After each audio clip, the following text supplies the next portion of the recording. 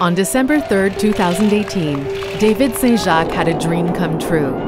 He flew to the International Space Station for a 6.5-month mission in space. When astronauts are quarantined before going to space, what was once a dream becomes to feel more and more real.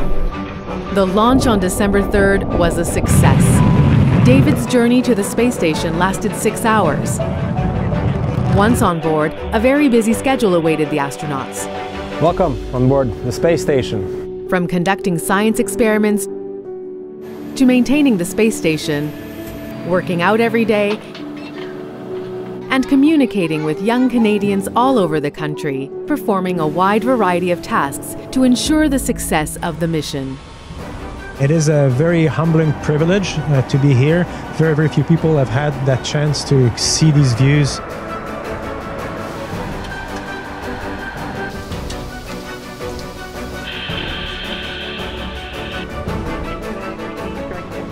David had the chance to take part in a world first, the test flight of the Crew Dragon spacecraft. Farewell, Dragon. Farewell, Ripley.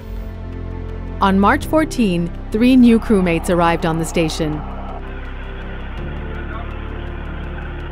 On April 8, David Saint-Jacques conducted his first spacewalk. Good morning, DC. Ready. He was accompanied by NASA astronaut Anne McLean. For 6.5 hours, they carried out a number of tasks, including connecting cables to provide an alternate power supply for Canadarm2. David became the 4th Canadian Space Agency astronaut to perform a spacewalk.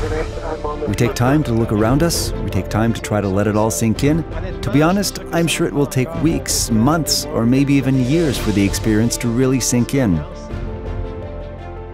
He controlled Canadarm2 to capture SpaceX's Dragon cargo ship. Welcome on board, Dragon.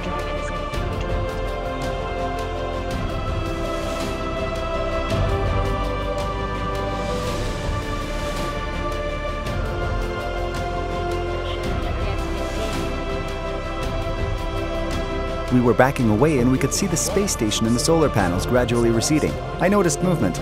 We still had the impression that we weren't moving, that we were floating. It reminded me a bit perhaps of the impact one feels in a car crash. It was a very abrupt stop.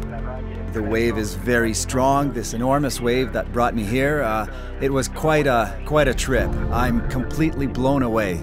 It's very touching and it's very humbling, and it makes you want to go back to Earth and help make it better.